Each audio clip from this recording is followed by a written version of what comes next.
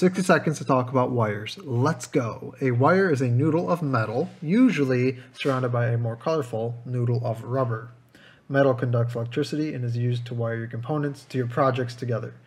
The rubber is there for two reasons. One, if wires touch each other, the signals they're sending don't interfere, because they don't conduct electricity. And two, the colors are there simply for you to be able to read your circuit a little bit better, so they're useful for you.